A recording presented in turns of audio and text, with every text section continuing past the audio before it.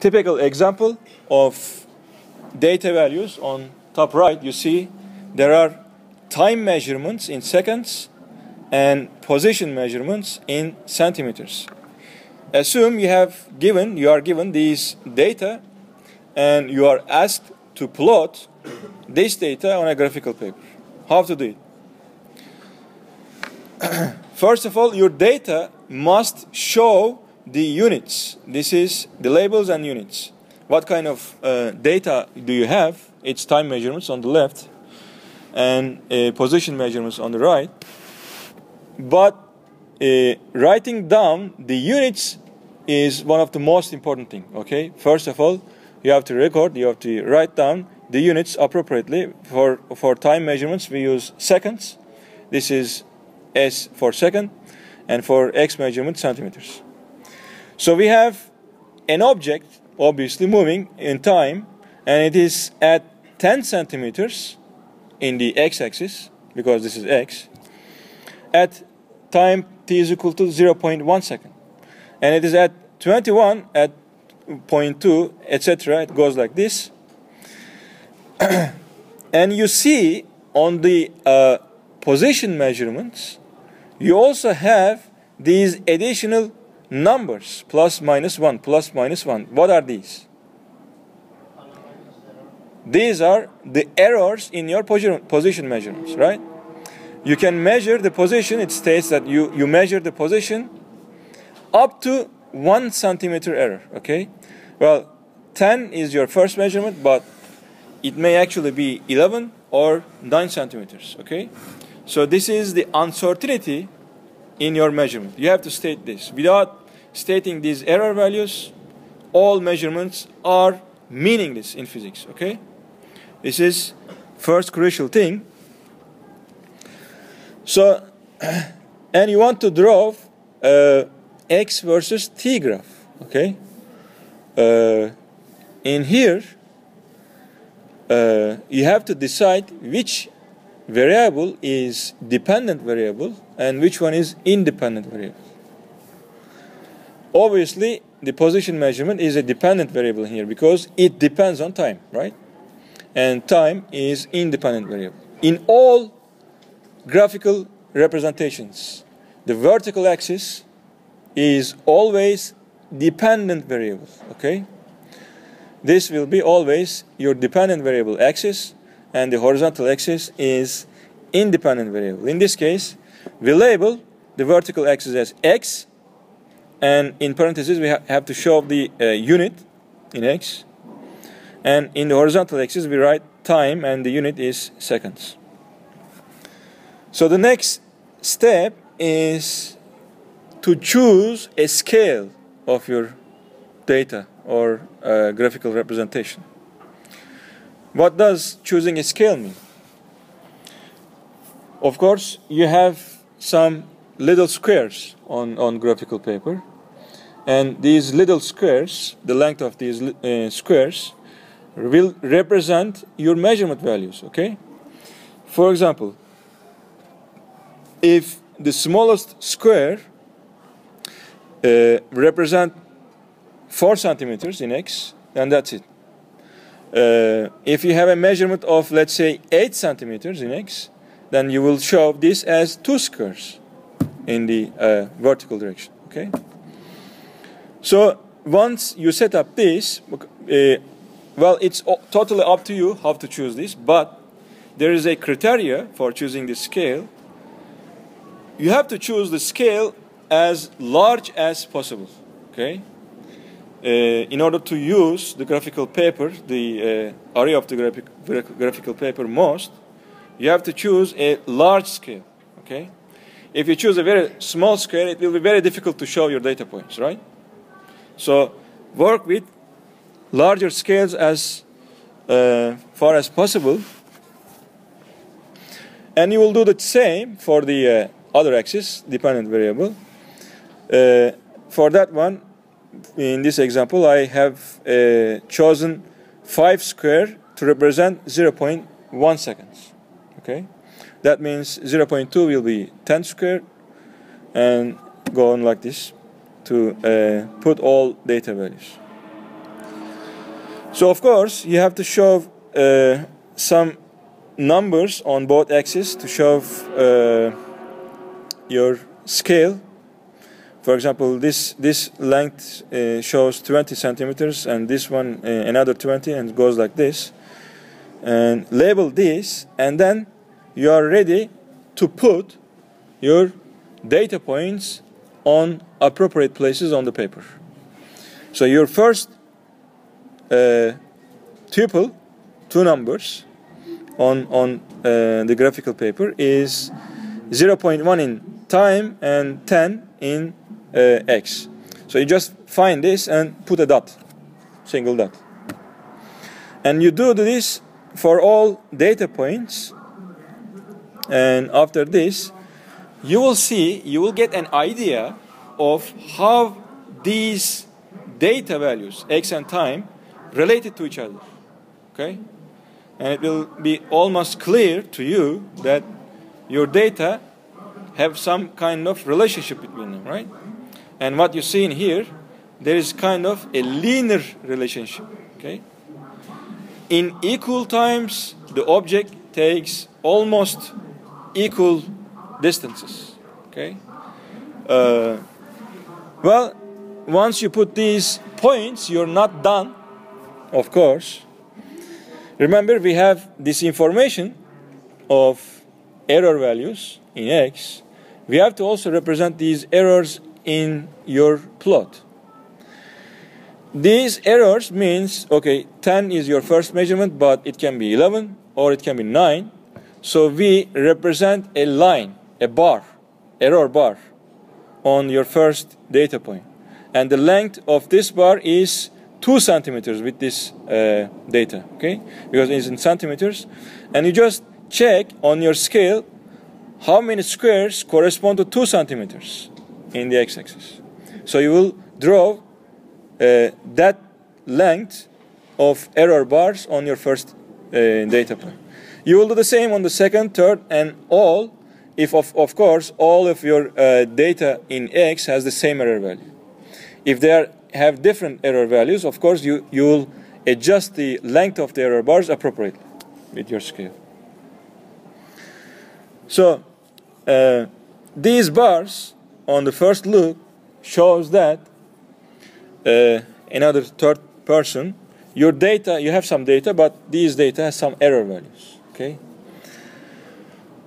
What next is, if you are asked to draw a best line fit to your data, then you will draw a line.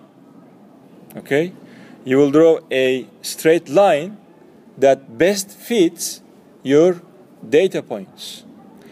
I will show you how to do it, but beforehand, once you put your data points, there is one thing that we have to calculate, is the average values in both x and time. Okay? So this is done in here. To calculate the average value in x, you just add all x values and divide it by to the number of points. Number of data points, we have 5 in here. So we add this and then divide it by 5. Our average in x is 30.4 centimeters. You do the same for the independent variable, time. You add all time measurements and divide it by 5. The average value, or the mean value for time is 0.3 seconds. And you have these two numbers, 30.4 and 0.3. You mark this point on your plot paper, okay? On the graphical paper, this is somewhere like here, the midpoints of all your data points in x and in time. So I mark it here as a cross. This shows the mean values or the average values of all of your data points.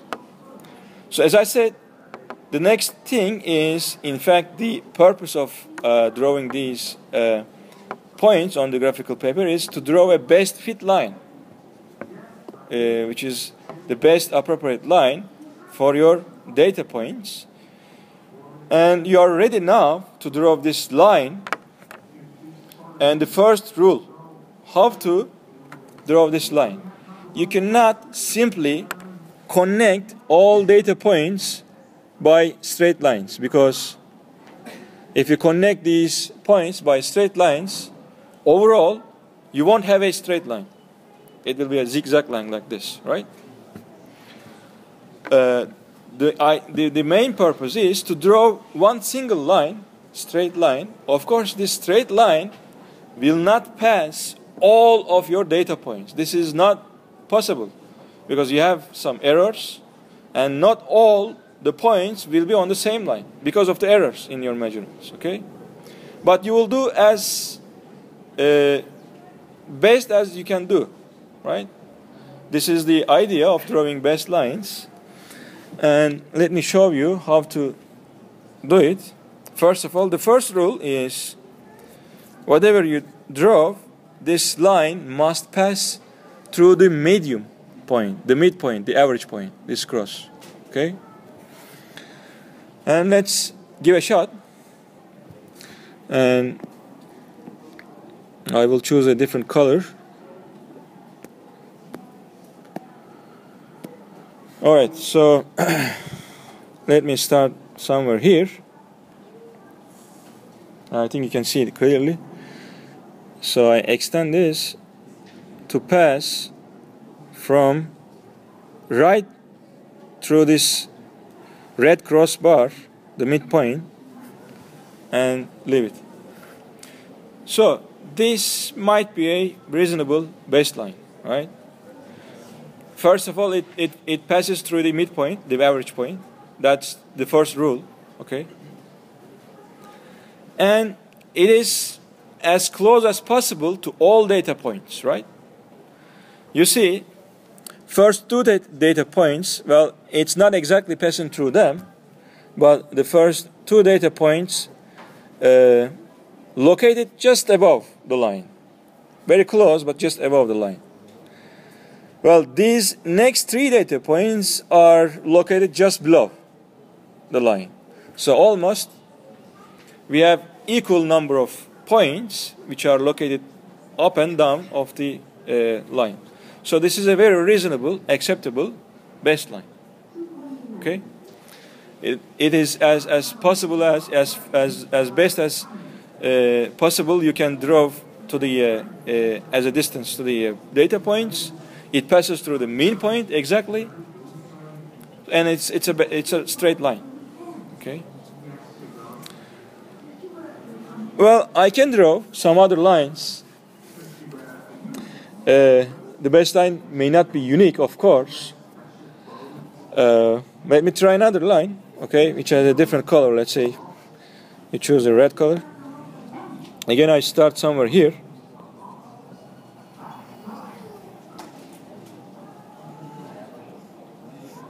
Oops. Well, as you see, this line also, sorry.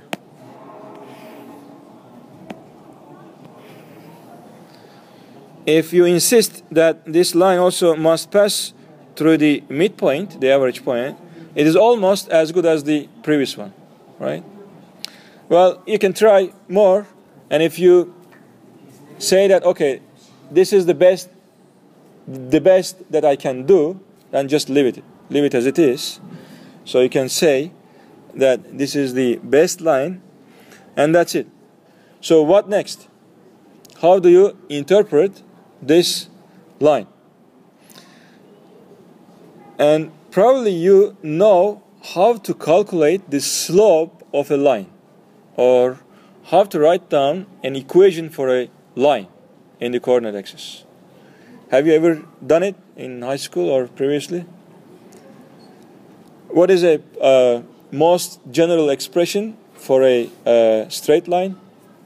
If your dependent variable is x, let's say, and independent variable is y, a general expression for a straight line is y is equal to m times x plus some constant b, right? Have you ever seen this kind of relation, right? This is the most general expression for a straight line. If your dependent axis is y and independent axis is x, this is a general expression for a line, okay? So you had a question? Do you have a question? Okay. So, in this expression, what is m? M is slope. M is slope.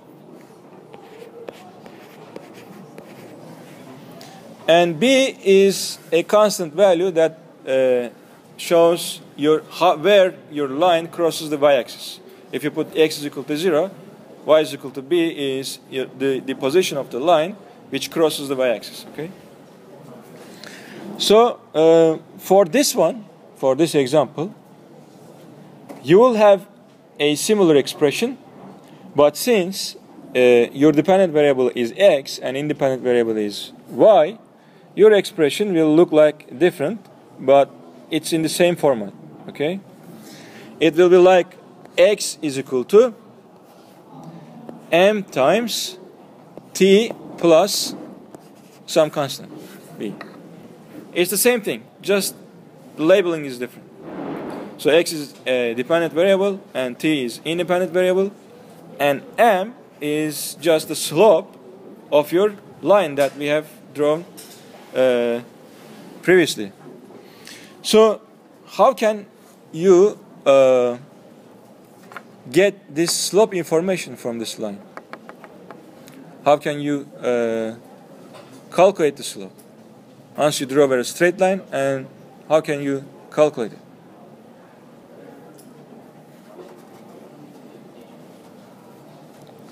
Just pick up 2 points on the line, not any of your data points. Pick up 2 points on the line, okay? Let's choose this one as the first point. Let's choose this one at the second point.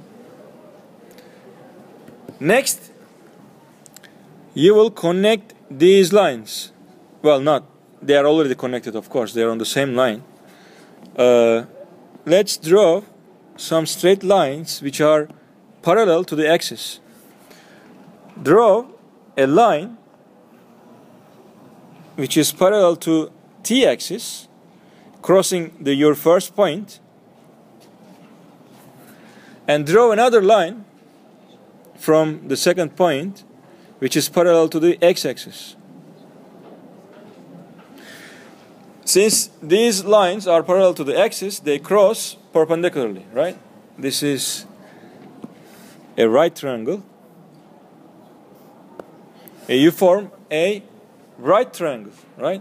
The hypotenuse is the base line, and the side,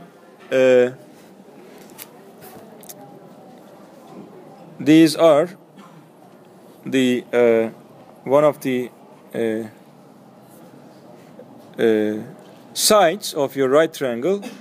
This, let's call the distance, the length of the perpendicular side, as delta x, because since it's x, it gives the x measurement. Let's call this delta x. Delta usually means difference, okay? So difference between these 2 points, it will be a measure of length of this side. So, and this will be delta t, okay? It shows some kind of duration in time. And what is the slope then?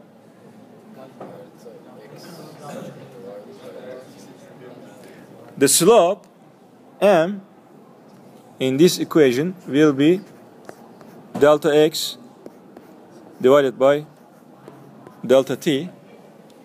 So that's it. And to find b, you can find b, right? You can just extend the line and just look at what point it crosses the y-axis or the x-axis in our case. So you can find also easily what the b value is. So you can form the equation, the straight line equation for your data measurements, x versus t equation. Or well, what can you tell about the unit of this slope in this case? What is the unit of x, your x measurements? Centimeters, right? And your time measurements are in seconds. So in general, x is a length, and time, seconds are time. So what kind of physical quantity is this in physics?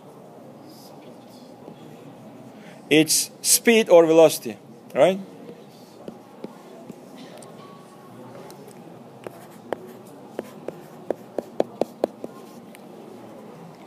So this slope information will give you the information of your data point. Data point is just the location of an object at certain times.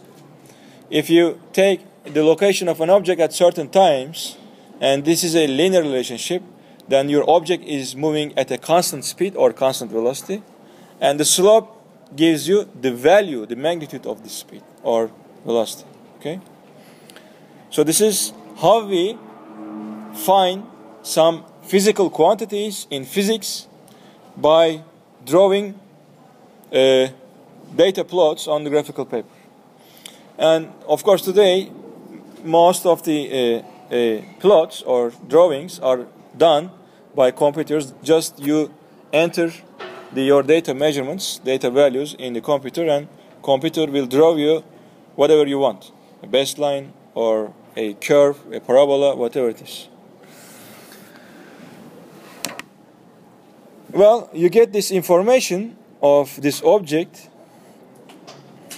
the speed information, the velocity information.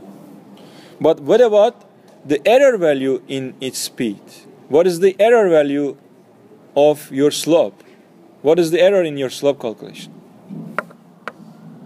Once you determine this equation, okay, you can use a formula which is a little maybe confusing formula for you, but it is straightforward. You will use this formula to calculate the error value in the slope, okay? This is delta m or delta v, whatever you wish. Since we are measuring the velocity, we are calculating the error in the velocity. It is delta v or delta m, whatever it is. So this n, first of all, the capital N, represents the number of your data points. Okay? Number of data points, in our case, is 5, right? You have 5 independent data points. And we have this ratio in the numerator. We have this sum, squared of sum of differences. xti minus xi. What are these? xt is just the equation that you previously found from calculating the slope and the b constant of your line. In fact, it is your equation of the line. That's it. Okay? Remember, I have given this equation that you can have to calculate this, you know already.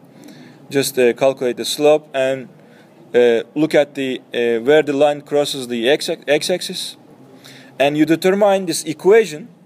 And this equation is in x. It is a function of time, right? It's a function of one variable. Let me clearly put this. It is nothing but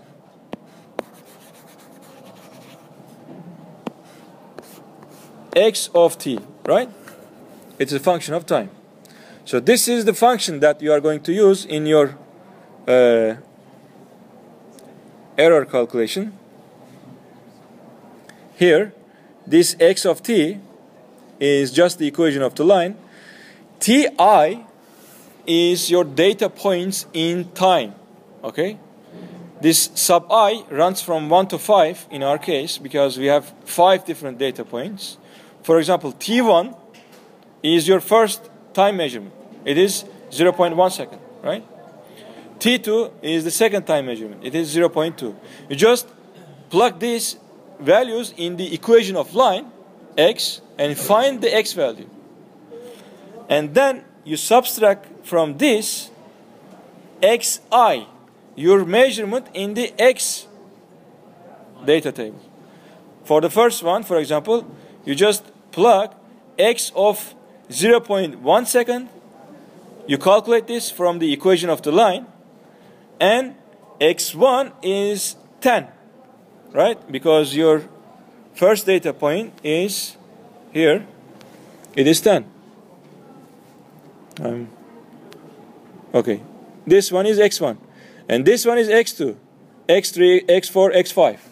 You will do the same until the end, and you will add these values. You will subtract these values and take the square of them and add all of them and divide this by another sum. Okay, this one is relatively easy because your first time T1 is 0.1. You will subtract from this the mean value in time, and the mean value was 0.3 seconds that we have just calculated before we draw the baseline. And T2 is 0.2 minus 0.3. T3 is 0.3 minus 0.3. 0.4 minus 0.3. 0.5 minus 0.3. Take the square of all them and sum them, and you will divide this number to the one above, and you will take all of the things in square root, and the result will be the error of your slope of the baseline. Okay, but everything is straightforward. It may be a little long for you, but it is straightforward. So this will mainly complete your plotting of your data points and finding the linear relationship between the data points, finding the slope and finding the error in the slope will complete your drawing. Okay, and you will be done. Just you will write down your result as v plus minus delta v, and v is the slope and delta v is the thing that we just I showed you how to calculate. It's the error. That's it. Okay, so you have any questions so far on drawing a line, drawing a graph? You will have your first homework. I will put it on the web page on drawing some data values and calculating their slopes and calculating their errors. So okay, let's stop here for first hour, and we will give a break 10 minutes or 15, and we will continue second hour. Okay.